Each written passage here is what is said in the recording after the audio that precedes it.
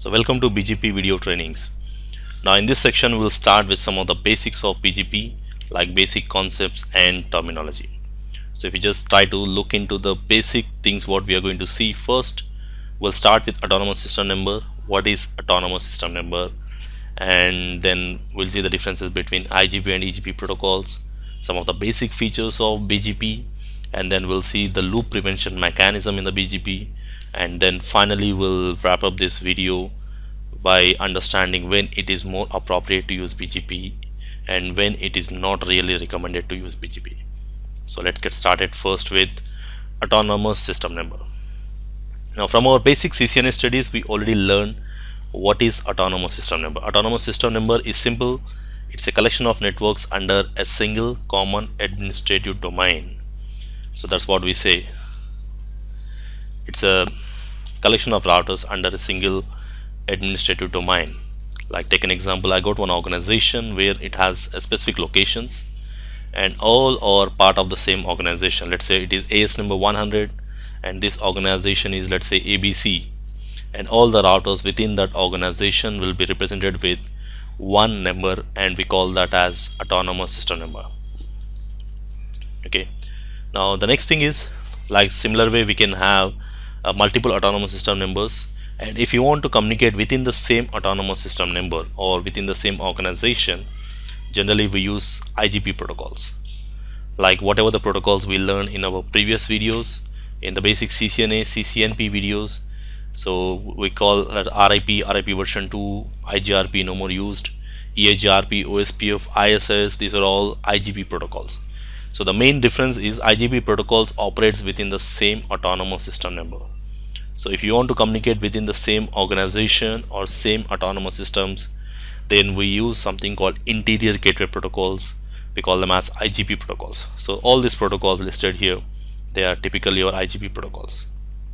But let's say if you want to communicate between two or more different autonomous system numbers, then we use an exterior gateway routing protocol, and the only protocol which is running on the internet, which is allowing you to exchange the route between two or more different autonomous system numbers, is BGP protocol. So BGP is the only protocol which is running in the internet backbone and which is majorly responsible for maintaining the routes or exchanging the routes between the two or more different autonomous systems.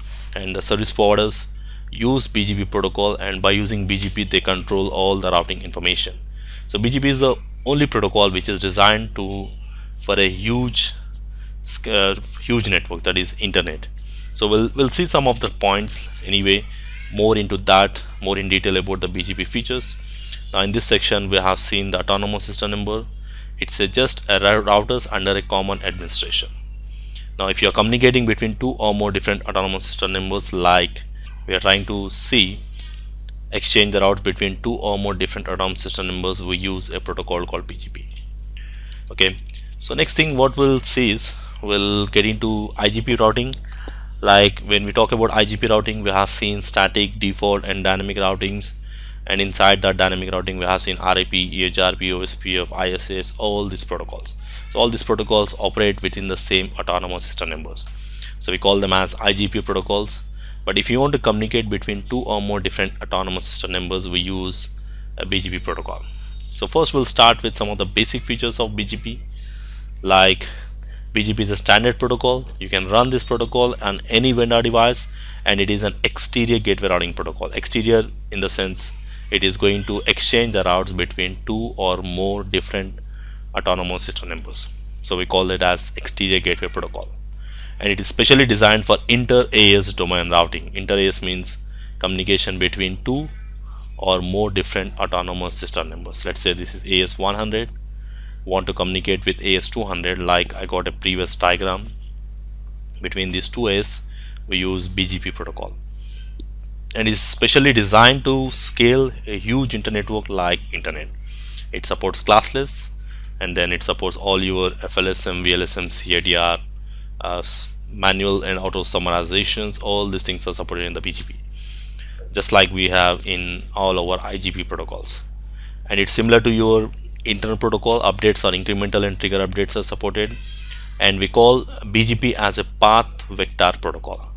Now what is meant by path vector? So path vector is a method of sending the routes along with a path information. Like take an example here. I got a diagram here. You can see the diagram here. Now let's take an example. This router is going to advertise this 10.1.1.0 network. So now this router is going to advertise this network into the next autonomous systems, which means it is going from one AS to another AS. So it is going to carry that 10.1.1. network, and at the same time it is going to carry the AS path information. So it is coming from which AS? So 65,400 AS. Now when it sends, it is going to pass on this information to this router, and when this router is going to pass on the information to next router or next autonomous systems, it is going to carry that network information just like your normal IGP protocol, but it is going to carry the autonomous system path information. So it's going to say that it's coming from 65,400, that is this AS, and then it is going to this, it is coming from this 2 AS. So it's crossing these two autonomous systems and reaching here. And finally, when this router is going to send it to the other router, it is going to pass on that information like it is originating from this AS, and then it has reached the next AS, and then finally it has reached, this is the last AS. So we call this as AS path information, and when it is going to carry any routing update, it's going to make sure that it is going to carry this autonomous system path information. Now this is very useful, especially when you are especially in a loop prevention mechanism. There is something called loop prevention mechanism, which I'll be discussing in our next video, next sections probably. I'll get into that more in detail. Okay, so we call it as the path vector protocol, where it is going to carry the path information from which autonomous system hops it is moving on. So that is that's the reason we call as path vector protocol.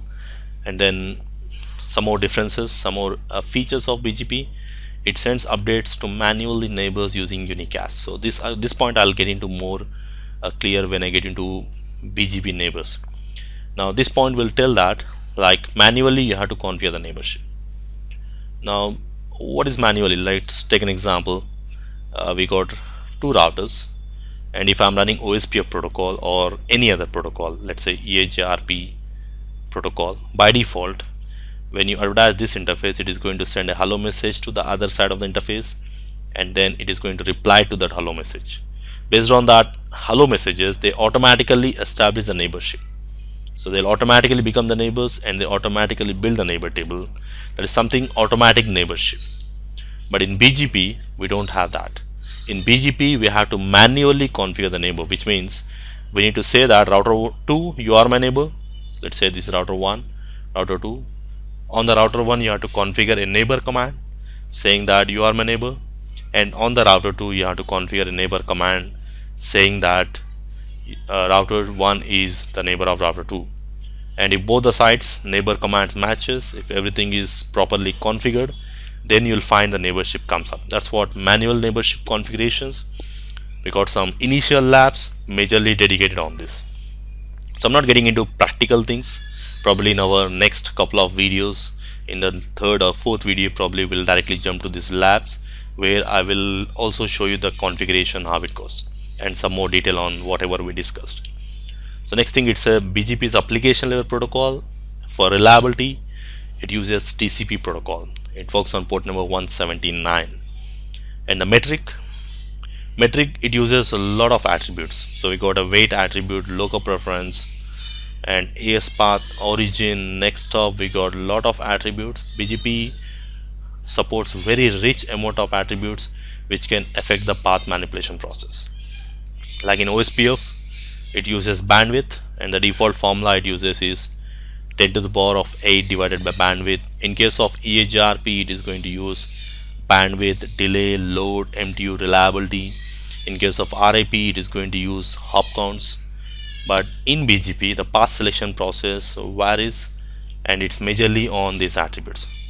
So more on these attributes, we'll definitely get into this in our advanced BGP concepts. So as of now, I can simply say that it supports rich attributes which can really affect the path manipulations.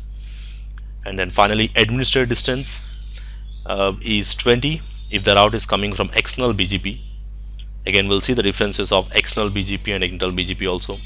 If the route is coming from external BGP or from a different autonomous system name, that will have the administrative distance of 20. If the route is coming from the same AS, that's what we call as internal BGP, we have the administrative distance of 200.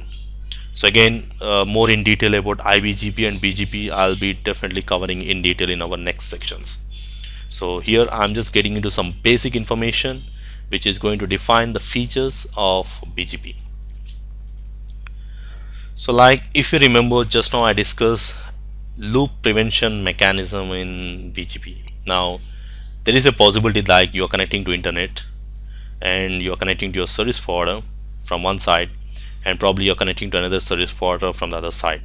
So you may be advertising your route, let's say 10 dot network, and this route is advertised to a service forwarder, or it can be advertised to some other autonomous system members, and from there it reaches the internet cloud, and from there is a possibility of the same route coming back again. Now that will again create the loop. But in BGP there is a rule that whenever a router sees its own AS number, like if you remember, just now I discussed the path vector behavior. Like take an example, I got this network 180.10.0.0/16. Now this network is originating from AS 100. When it sends to the AS router, the second AS or the next AS, it is going to carry the network information like 180.000 or 10.000, whatever it is, and it is going to carry the autonomous system path information saying that it is coming from 100. And from there, when it reaches the other AS, now the same network 180.10.0.0/16, it is going to carry the AS path information that it is coming from 100 here, and then reaching 200, and then finally reaching to my AS. And when this AS, it is going to forward it to AS 500. It is going to forward that network information with 180.0.0/16, and it's going to say that it's coming from 100. So in general it will be reverse, and then it's reaching AS 200 here, and then coming to 300. So which means now these routers will understand, inside these routers in AS 500, they will understand that this network is coming from 100 and then going to 200 and then coming to 300, finally reaching to my autonomous system members. Now after this, from here, this is again advertised back to AS 100. Now when it is going to advertise this information, now when a router receives this information, it is already running AS 100, and whenever it sees its own AS number inside that update, it's not going to accept the route. So this is the default loop prevention mechanism in BGP protocol. Whenever a routers, like you can see 180.10. network is not accepted by AS 100 as a prefix as AS in its AS path, this is a loop detection in action, default loop prevention mechanism in the BGP. So BGP will never install any route when it sees its own AS number. So I'm running AS 100 and I'm getting a route called 10. network which also have AS 100. So it's something originating from my AS and coming back to my AS again. So because when you are connecting to internet, definitely you are connecting to multiple routes, and there is a possibility that the routes will be coming from multiple sites, or the same route is coming back again to my AS. So this is something loop prevention mechanism you need to understand, the default behavior of the BGP.